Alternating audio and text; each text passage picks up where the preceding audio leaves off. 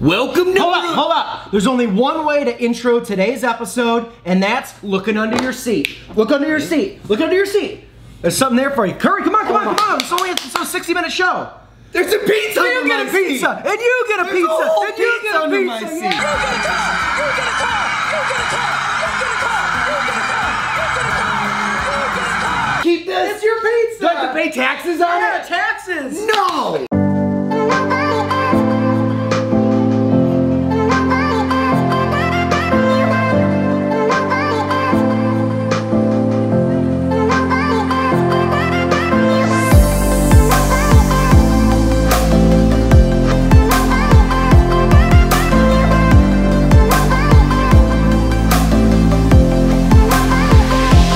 Welcome to Brewing Review. When I go to the internet, I'm watching Brew and Stew. Ooh, that's good. What do we got today? Today we've got a beer that Sean picked out. Wise Fool IPA. 7% from a nice little brewery called Miskatonic. Ooh, nice job. Did I nail it, you think? Yeah, Darien, Illinois. Miskatonic Brewing Company. 7.0% an IPA, and I actually have recently had this. Why? And really liked it. And then I saw it at the store and wanted to have it on camera. I like the label. Yeah, I do too. It's got triangles. I like triangles. I like when, I like symmetry. It has good symmetry. And it's got, looks like a couple different versions of moons. Alexa, stop. Sorry. I love when Kramer goes, Isosceles. I like that. I'm gonna name my firstborn Isosceles. Isosceles. You know, I love the name Isosceles. If I had a kid, I would name him Isosceles.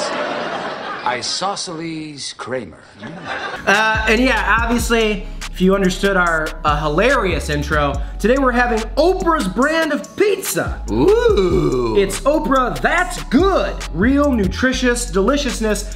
All of her frozen pizzas are made with partial cauliflower crust. So that's what today is. So she's got 4 different types. She's got pepperoni, she's got 5 cheese, supreme, and fire roasted veggie.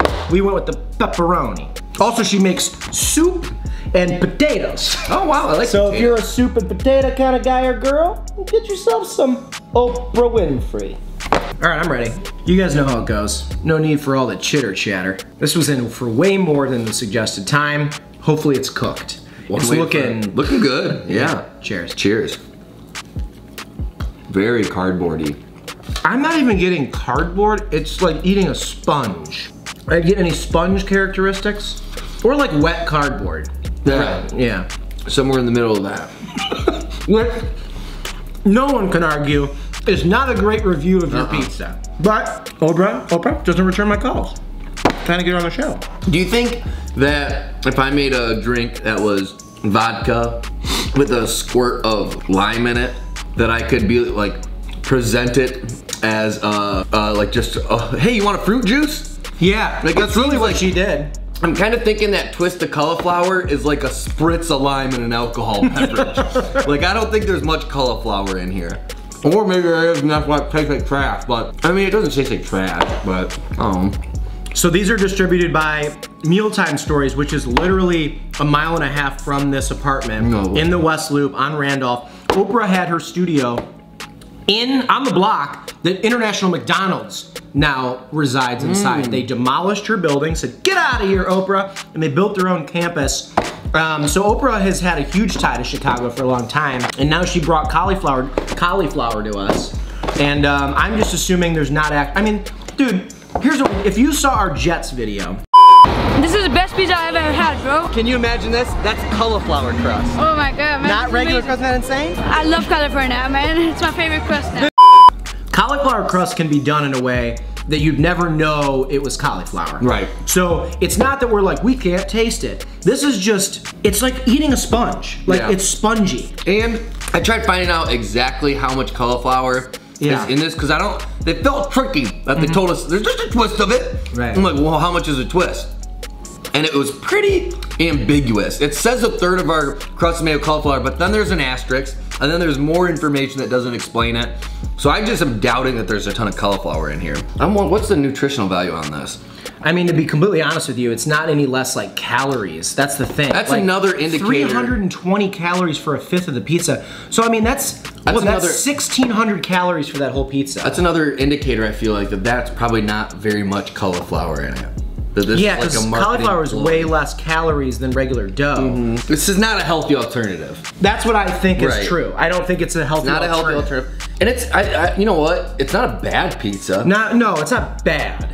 So it's like, how much do you kind of weigh in? Oh, that's nice, I'm getting some cauliflower. I think this is just a perfect marketing ploy. I think she killed it. She did another Oprah thing where like, she makes people think that you're like revamping your life and you're supporting somebody who clearly wants like quality ingredients, when like just putting a twist of cauliflower, this will sell this pizza. This box will sell this pizza. Oh yeah. Sold it for us. Be like, oh, Oprah. Well, at least the beer's delicious. Yeah, this is great. And this isn't bad pizza. It's frozen pizza. It's just not a great frozen pizza, but it's not healthy, so whatever, you know? I know, every time I eat a frozen pizza, I go, well, tomorrow I'm gonna have to work that off. Right. Gotta hit the old treadmill or whatever. Yeah, just be punching that treadmill like, why? Why'd you do this to me? Hit it, you know? I don't think I know how to work out. You take things so literally. I don't know how to work out. My feet are hitting the treadmill, not my hands. No, I've never gotten into a fight before. With a treadmill? And if anything. All right, before we rate this pizza, a quick shout out.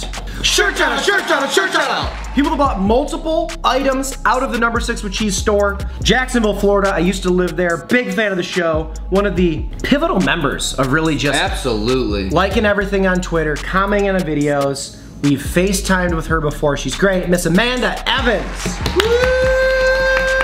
Amanda bought this is cool. She bought 2 sticker sheets as soon as we launched the stickers. So because she did that, she gets her name set. That's right. She's also had so many orders on our store. She's a boss. So she deserves that. And then shirt shout out, whatever, merch shout out number 2. Yeah, shirt shout out number 2, we've got this one I'm excited about. This is Thomas, I think, Bruckman. Great the name. reason I think, and I don't know, is because he's got a couple of dots above his U, which I love because I know, I'm getting to it. Because he is from Germany, which is so cool to me that we're shipping stuff out to random places in the old Germany, my old stomping ground. And this young gentleman got himself not only a JUMPCUT shirt, but also an Eat It Bitch shirt.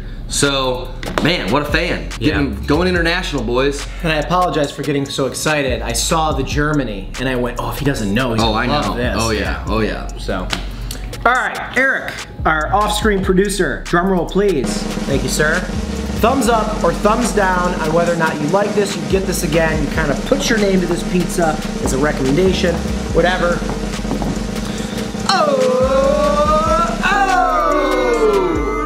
Honestly, I probably would have been cool with it if it didn't try to BS me. Dude, I honestly was gonna say the same thing. If it didn't even say cauliflower, I'd be like, yeah, it's I'd be like, oh, look decent. at decent frozen pizza. I still might have downed it because it wasn't great. Still spongy. It was right at that 50% mark. Kind of like the last one where it was like really close. It could be, but it could not be. It was right. But the fact that you tried to BS me, it's like, F you, you know? Let's see how this pepperoni is. Pepperonis are better than the not Nick and Vito's. Saltier. Which is kind of a bummer for Nick and Vito's. A little salt, yeah.